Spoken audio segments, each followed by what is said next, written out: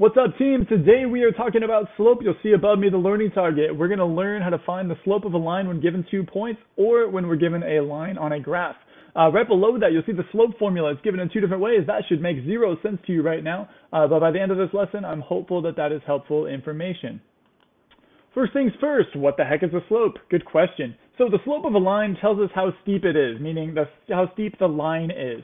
So if you see a higher number for your slope, that means it is going to be steeper. As a quick example here, if I'm going for a hike and I don't feel like working super hard, I want to go up a hill, the slope that looks like this. Or heck, even a flat hike. I'll take that all day long, right? That's not super hard to traverse.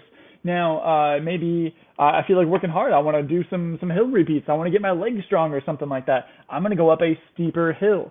So the difference in the slope of these two lines, these two hills, is that this is much steeper. It's going to be harder, more challenging to go up, and we'd say its slope is greater, or the slope is higher. In contrast, this one here has a lesser slope. It is less steep. In addition to steepness, the slope of a line will tell us if it's a positive or a negative slope. Here's what that means. A positive slope is one that looks like this. If you read it from left to right, it is going up. When you read it from left to right, it's going up. In contrast, this one, if you read it from left to right, it's going down. So this one over here, positive slope, the one on the right, we call a negative slope. Oftentimes, we see slope represented as a fraction. I know, it's our favorite F word. So normally fractions kind of make us, tense up a little bit. This one shouldn't be so bad. In fact, there's designated areas for where different pieces of information go. It's pretty cool.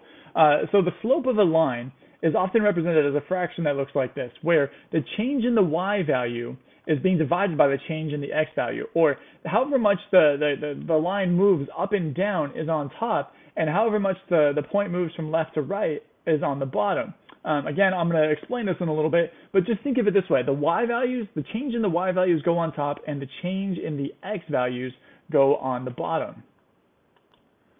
Okay, here's our first example. It says, find the slope between these 2 points. We have the point 3, 1, and the point 5, 5. I'm going to give you 4 quick steps on how to find the slope of this line that goes through both points.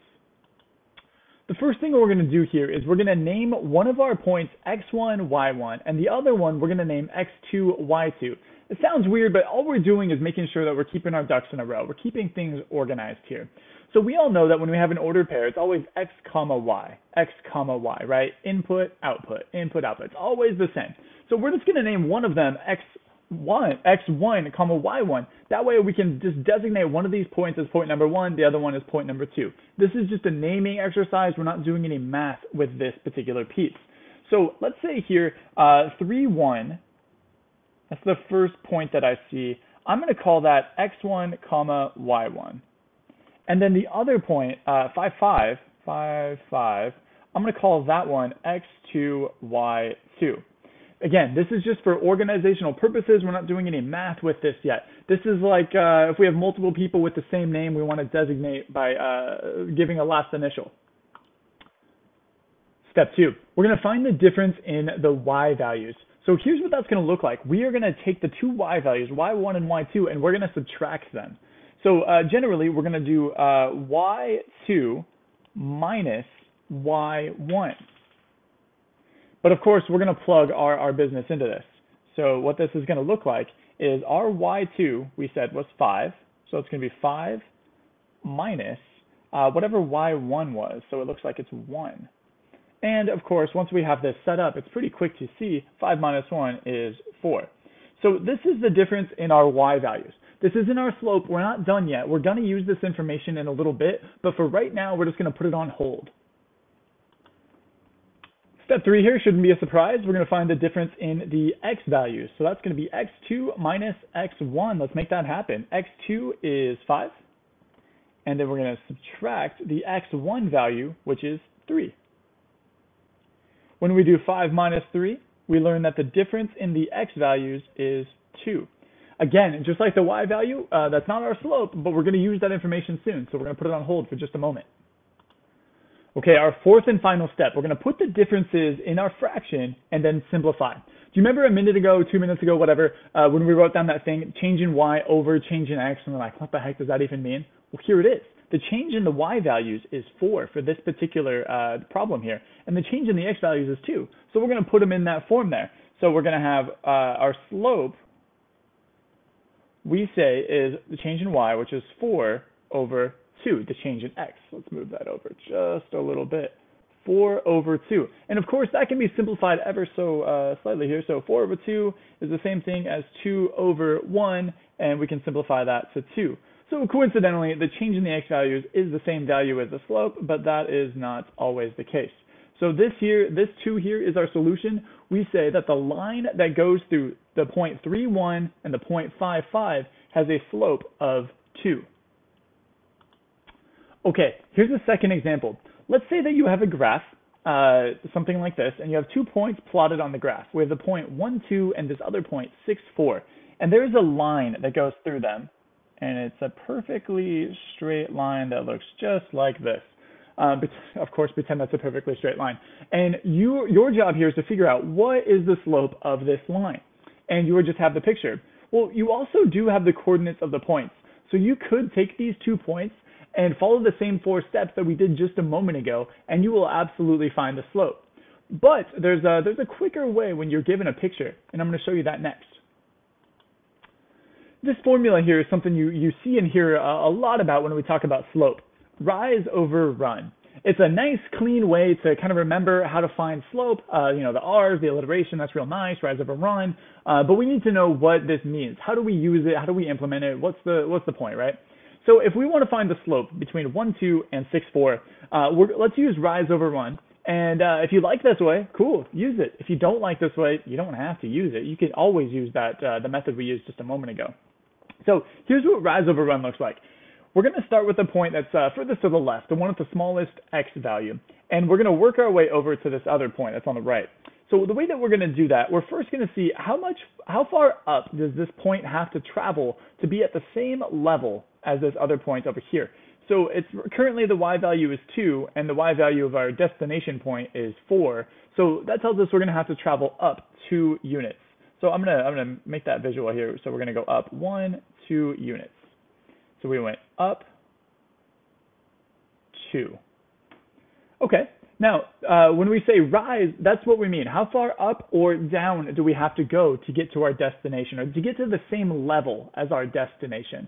So notice, of course, this point right here where I ended is not the same point, 6, 4, but we're on equal terms in terms of y values. Now let's do the same thing for the x values. The x values, of course, go left to right. So we're going to find out how far our point has to run to get to the other point here. Running just means from left to right in this context. Run isn't a term that we normally use in the context of math, but whenever I get the chance to use the word run and math together, I'm going to. So let's see how far this thing is going to run. Note the x value for the first point is 1, the x value for the other point is 6. We could quickly do 6 minus 1, which is 5, but we can also demonstrate this visually. We can see it's going to run 1, 2, 3, 4, 5. My drawing is bad, but it went 5 units. So we ran 5 units. And so the slope of this line, we're going to take our rise value and our run value and throw it in this fraction right here. So if we rose 2 units, that's going to be our numerator. And if we ran 5 units, that is going to be our denominator. So for this particular line here, we would say that the slope is 2/5. The key piece to rise over run is just being careful when you're counting lines, counting units, going up and going to the right. Additionally, remember, up is positive, down is negative when you're doing the rise. So up is positive, down is negative. And then when you're running, when you move to the right, you move in the right direction, that's going to be positive. And when you move to the left, that is negative, just like how the number line works. Okay, let's wrap things up. There's a formula that we use to find slope. All that means is somebody did a whole bunch of work on the front end of this, and we get to use their work as a big, giant shortcut, or like a cheat code for a video game, right? Somebody went before us hundreds of years ago and figured this out. To find the slope of a line, we just do y2 minus y1 on top, and then on bottom we do x2 minus x1, and then of course we do the subtraction and simplify. So if I'm you, I would write this in big, bold letters in my notebook. I'm putting stars around it because this is a big deal. You will use this all throughout this year. You will use it next year in geometry. You will use it in Algebra 2. You're going to use this for the rest of your mathematical journeys. So the slope formula is a big deal. There are a few other kind of variations of the slope formula that I'm going to show you next. The first variation we've already talked about, rise over run. We know how to do that. The distance that the thing rises or falls over the distance that the point has to run left or right. Sometimes you'll see it written out like this. Slope equals the change in y over the change in x. This is similar to what we started with, because that's really what's happening here. We're just subtracting one y value from the other, and that's just finding the difference in the y values. Same is true with the x's. So this is kind of just explaining what's going on with the formula, more or less. Okay, here's our last one. Thanks for sticking with me. Another way you're going to see the slope formula written is like this. It's got this triangle next to the y and a triangle next to x. Well, what the heck? What's that mean? So this triangle, it's actually a letter. It's from the Greek alphabet. It's like pi or alpha or beta or all these other Greek characters that we use in the world of mathematics. This is another one. Its name is delta. So you're going to see this as well, and you'll see it outside of the kind of the math world. You hear some nerdy people talking sometimes about changes in numbers, changes in stock prices, or things like that. And all it means, all delta means in this context, in the context of numbers and math, is change. So it's this statement here, delta y over delta x, is identical to this statement, change in y over change in x. It's just a little bit of a shorter way to write it. So delta means change in the world of numbers and the world of math. Sometimes you'll hear people talk like, oh, hey, what was the delta on what such and such stock? Like, oh, the delta was 500 today. That means it went up 500. I don't really use it in that context, but sometimes you'll hear it outside of the context of slope. And whenever you hear delta in general, it means change. Okay, team, that's all for today. Thanks for sticking with me. Another long video. I have some more examples that I included in the notes that are along with this video. So check those out. If you have more questions, let me know. I believe in you. You got this.